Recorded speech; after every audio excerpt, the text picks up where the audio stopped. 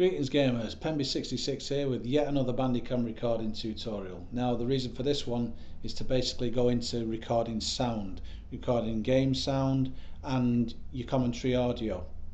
Alright, now it's very versatile because you're recording audio into your computer and you're recording audio from your game.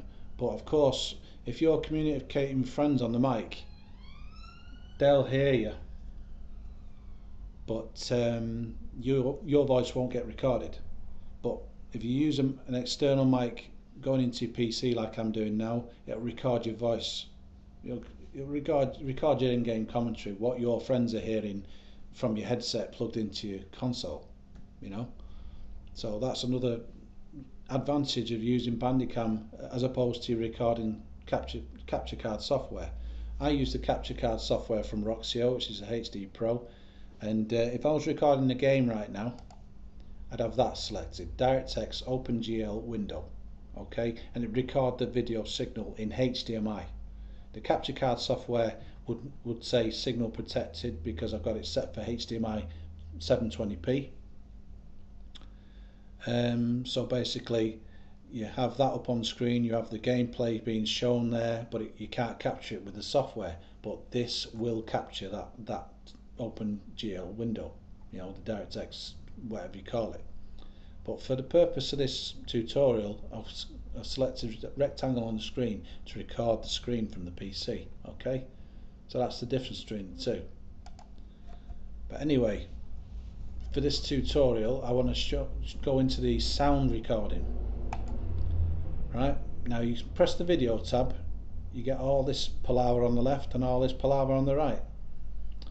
We're not going into the codecs right now, but you can see I'm using RGB24, which is the top quality, because I know once I edit it, the file size will be at a normal level. But the sound, we could click on the settings.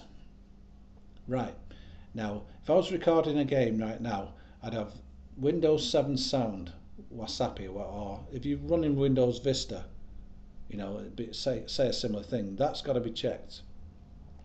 You've got to select your microphone, you know, so it records your voice, and make sure that's the default device that's being used to record, otherwise it won't pick nothing up. When you're recording your gameplay footage, you have to leave that unchecked, the two sound mixing, primary and secondary, into one audio track. What that means, if you click it, it means all the audio will be in one audio track. But as you'll see in this project I've got open in Sony Vegas, you'll see two sets of audio, one for the game and one for my voice. Okay, let's click OK. There we go. Let's make it bigger. Okay, now you notice you've got your video track, you've got your game audio track, and you've got your vocals track here.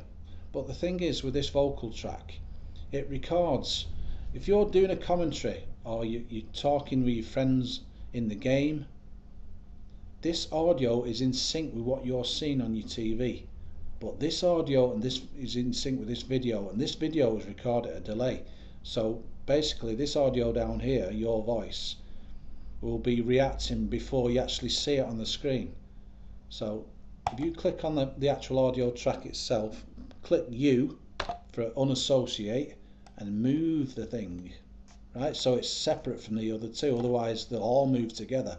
And you just move it forward a bit until you can tell that the audio is in sync with what you're seeing on screen. There's no point saying, oh, I've just knocked him out, if you're playing a fight game, if it's a split second before people actually see you actually do it.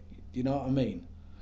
So that's basically how you can record your audio and your gameplay, and you can basically, if you've got a headset communicating with friends, all the conversation said by everybody can be picked up with this one fantastic program.